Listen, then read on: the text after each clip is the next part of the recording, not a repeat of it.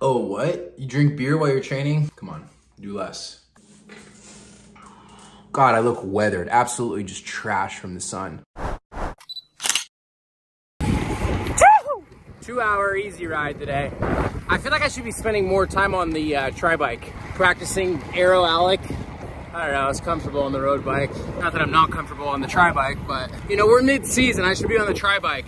You know, I'm realizing a good result, it's all about volume. So today, volume Vinny. Still have to go up Soledad, and then I'm gonna map myself back home, but do a loop, just connect it. Oh wow, stuck my shoe in dog shit. Really? Plan for future races is just bike a lot, run off the bike a lot, but do less. Soledad, light walk. I don't know why I just did that, but I climbed Soledad again, but I went the opposite way, the steep way via Capri. Brutal. I'm now at 2,709 feet of vertical. Why am I going back up again? I don't know. Feeling hot. Let's go, baby. Santa Cruz 70.3.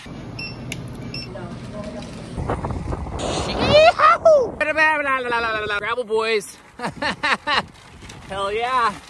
Love that. Love that gravel. Thanks, Carmen. Oh yeah, it's so good for the bike. Woo-hoo! Choo! Where the fuck am I? Full blast Wally wind. Hairy headwind going back. 80 miles in, a lot longer than I thought. I gotta make a left. I'm lost. I don't give a fuck. Do nothing. Hard work. Where am I, bro? Cliff Bar Cam. You wanna know the key to endurance sport? It's all in the fuel. You gotta fuel.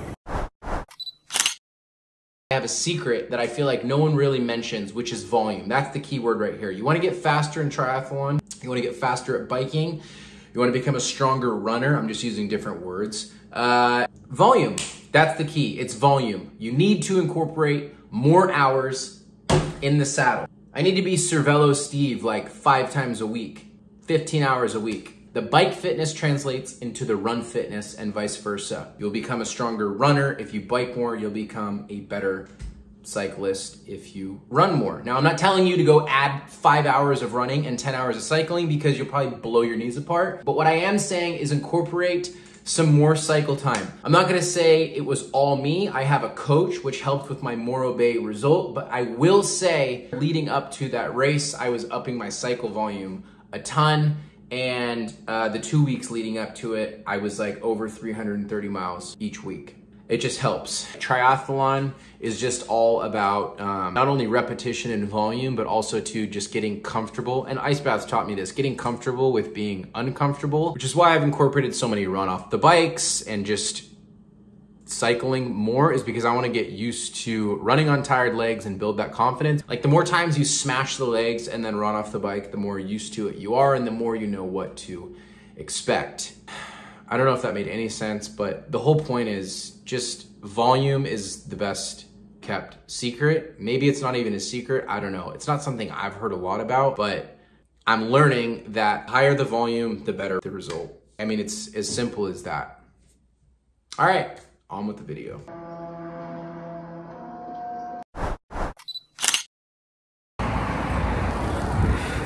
Light walk.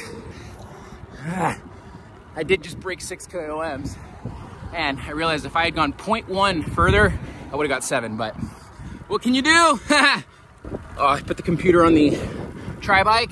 Now we're doing Torrey Pines repeats. Trying to get some hillage, you know what I'm saying? Aero-alic.